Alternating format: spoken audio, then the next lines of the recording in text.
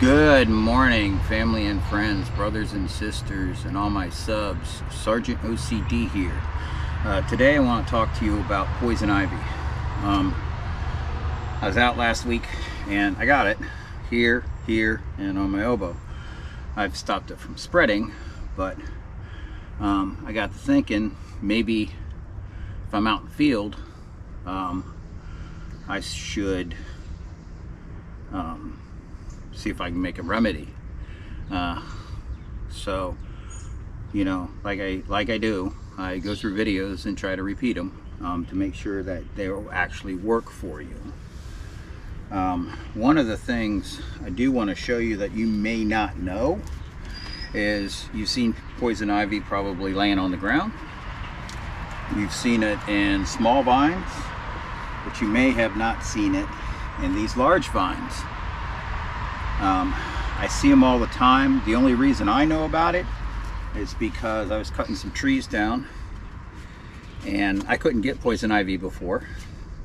So I was cutting some trees down and all of the dust was going around my neck and around my love handle, and I didn't have a shirt on and I got poison ivy. So what you're going to need is you're going to need to find some yarrow, and this is from yesterday. I didn't like the way my video came out yesterday. And you're going to want to find some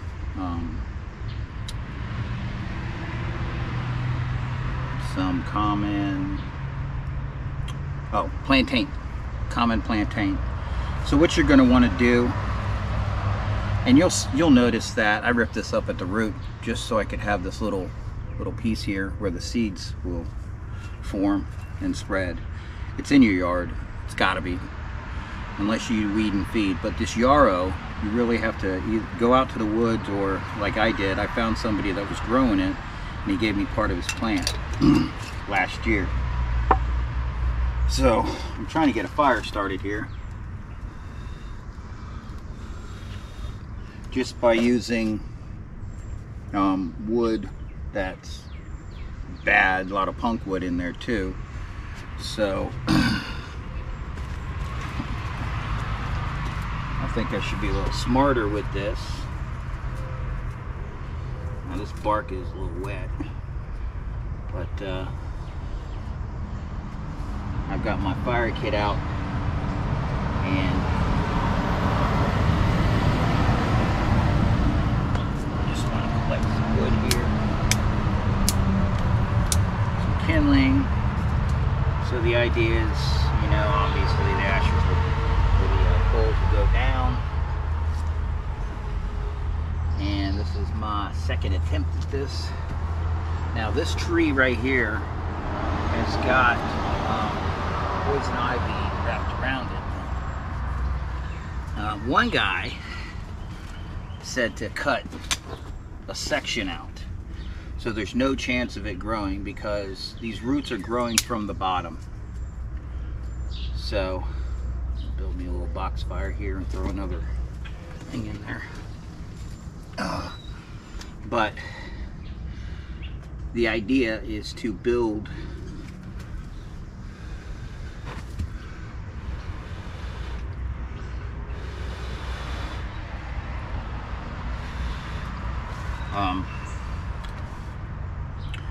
get a container and fill this about 75% of cut up yarrow and 75% or 25% plantain, and boil it for about 40 to 45 minutes. Now I tried to boil it for 30-35 minutes because, you know, they caution you not to burn it too long, or not to cook it too long. I say burn, but I actually mean cook. Let's see what this is going to do. So first time 30-35 minutes, and this is regular olive oil, and it came out with just a green tint. But what I actually wanted is a little greener. So I boiled this for 40 to 45 minutes. Now, you don't want it, and I say boil again, I mean cook it. So then the next thing is to add beeswax. None of yours. Sorry. You can't say beeswax without saying none of yours. What I'm trying to find here is a stick, because I didn't stir it, so all this beeswax is sitting on top. Not good. So hopefully this will burn my little box fire down into a fire. So most people just stay away from it, which is pretty smart. I'm a smart guy, but I'm still going to go out to the woods. So the other thing is always use the same gloves. Now, you can use those nitrate gloves, great, and then take them off properly like a medical technician would. Meaning, if these were nitrate gloves, what you want to do is pinch it here and then pull it off inside out, and then grab that in here and then pull this over it, and then you discard it. So I'm not about showing you how to do things. You know, you can take them off, you can use them, you can not use them, it's up to you. But I'm at the point now where I need to boil this for a little bit, not cook it. Now I want it up to my water level up to here, and it's not quite there, so I'm gonna go ahead and add a little bit to this, waiting for my fire. Now you could do this over a campfire or whatever. I just happen to, I like this little thing that I built, and this is basically, it's a silverware holder, stainless of course. And then I cut off some skewers that I can rest this on. I blew it out.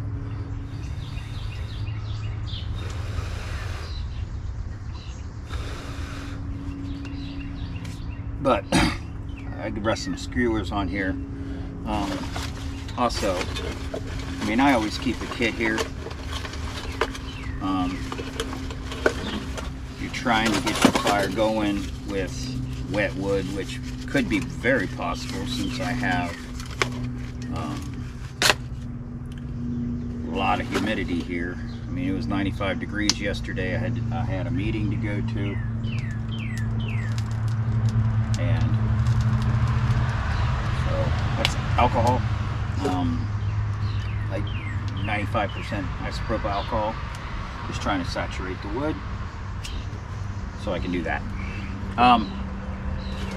But I keep this in my kit along with, this is my cooking kit, along with a screen for the top, which you really need to put that on first, because yesterday I was trying to put it on when it was hot and I couldn't do it.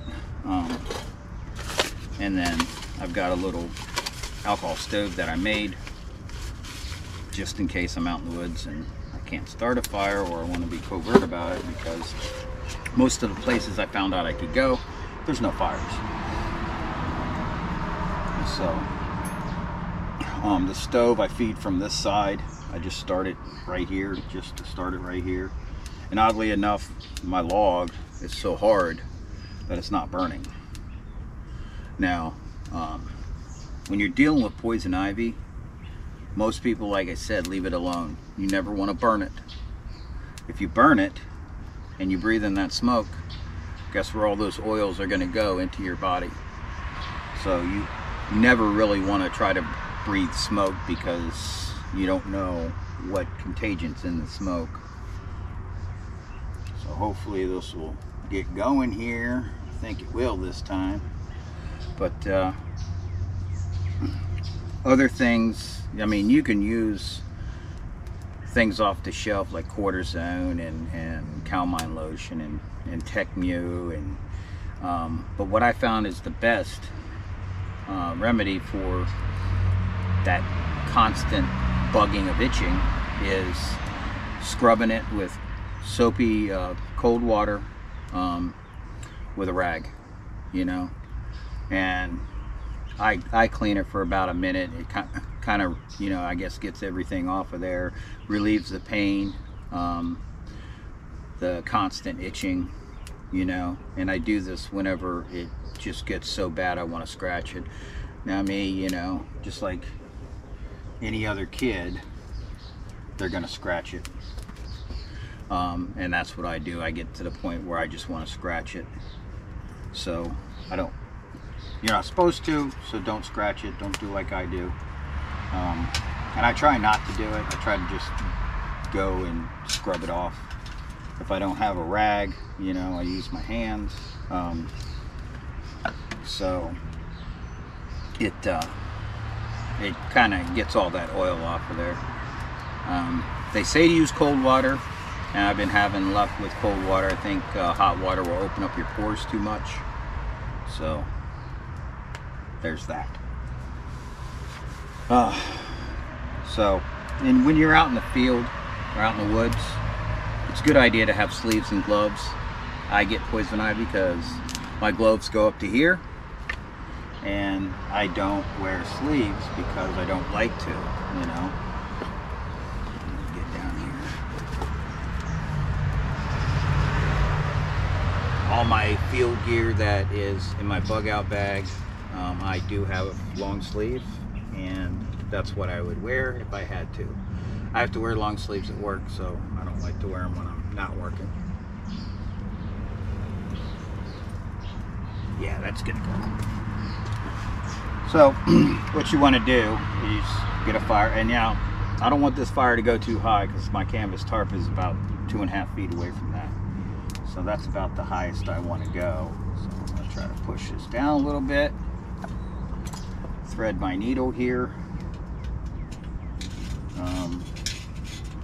Good thing about these silverware holders is they have holes everywhere. So I can go ahead and not put that on because I got a stick in there.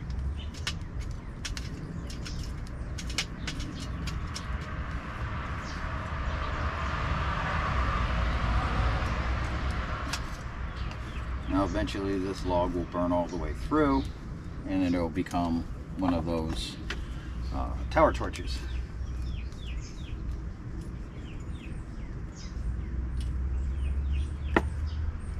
So the other thing I could use is get this guy out of this. Put it upright and it pushes the hole. Yeah, and I do apologize about the audio. I didn't know that my audio wasn't coming through that well. I mean, some people said something, but I make sure that one camera's on plus 10 dB, and I have a mic right above me for my GoPro, and we're gonna see how that works out. Hopefully one or the other will work. Okay, the water on there. So I'm going to put this in here and wait for this to boil. Actually just heat up, so this shut up. That's what happened yesterday too. Hopefully your fire gets hot enough, but I am going to put a little bit more in here, so maybe a lot more. Just because, you know, they had bricks they had bricks of it on YouTube, and I can't find them, but I got this at Walmart for $2.50. See if it'll work. So all this is for is to thicken it up, so it's, you know, a salve, and I know it's spelled S-A-L-V-E, and it's pronounced salve, not salve. When somebody mispronounces something on YouTube, I tend to lose credibility with them. So I take everything that they say with a grain of salt. It's just, you know, the Bible talks about during the end of times, which is what we're in, that we're going to have increased intelligence. Now with AI and smartphones and everything like that, we do have increased intelligence. The problem we don't have is the quality of people. I guess it's not the people themselves, it's the education, since that's controlled. Not supposed to be, because it's a free country, but it's controlled to a point where,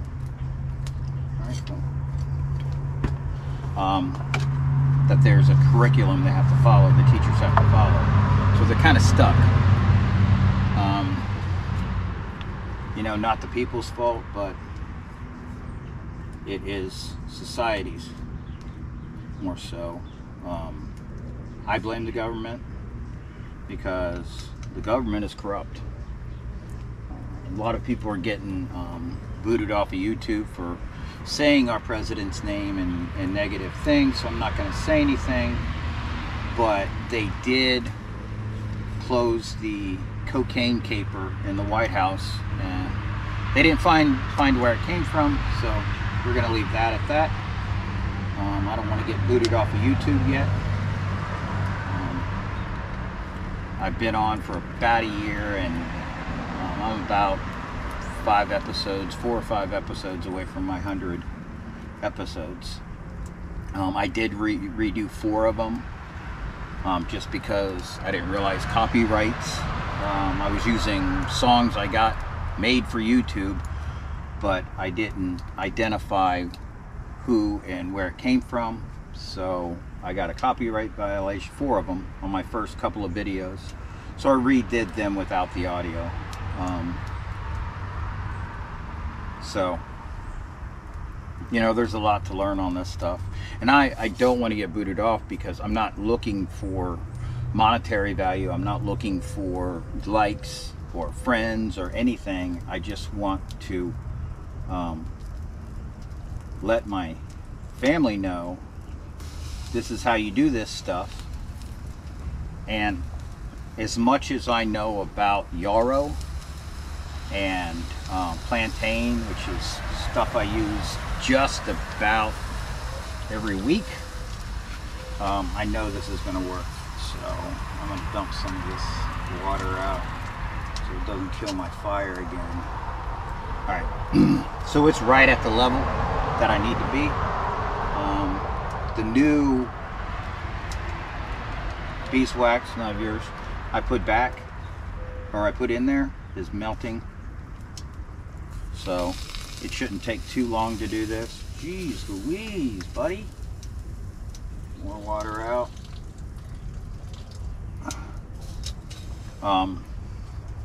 But anyway, don't want to get booted off of YouTube or have my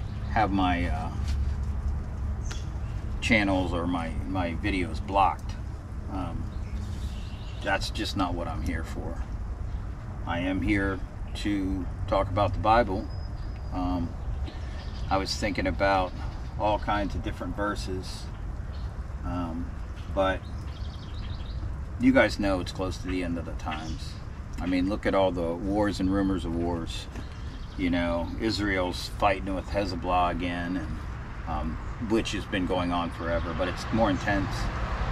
Obviously, Ukraine has got a counteroffense with Russia, and China is provoking us. So we may be going to war with China, and they just announced that they are activating selective service and the inactive reserves, which is what I was in until 2014. So those guys, and it's 3,000 selected to go over to Ukraine. So we're going to have American airmen in Ukraine. So I'm sure Putin is not going to like that. You know, stop doing crazy things and the world will be in a new place, but you're always going to have crazy people. So look out for that. Stock up on ammo, stock up on food, gas mask, filters, everything you would need for basically a EMP, nuclear war, even you know, Yellowstone erupting, because that would put a cloud over this place. Nothing would grow. It took a while, getting back to this, yesterday, it took a while for this to set up. So I'm just going to get it melted again. Bring it out of the pot. So this glove, I picked up that with. I'm right-handed, so that's what I do. I also have a machete over here that is strictly for poison ivy, and a saw for poison ivy.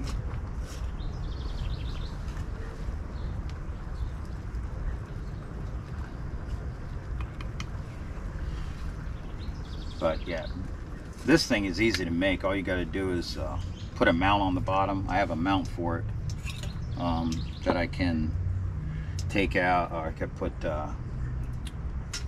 bolts in there to get it up off the ground if I wanted to. But I wanted to see how it would fit in this hole.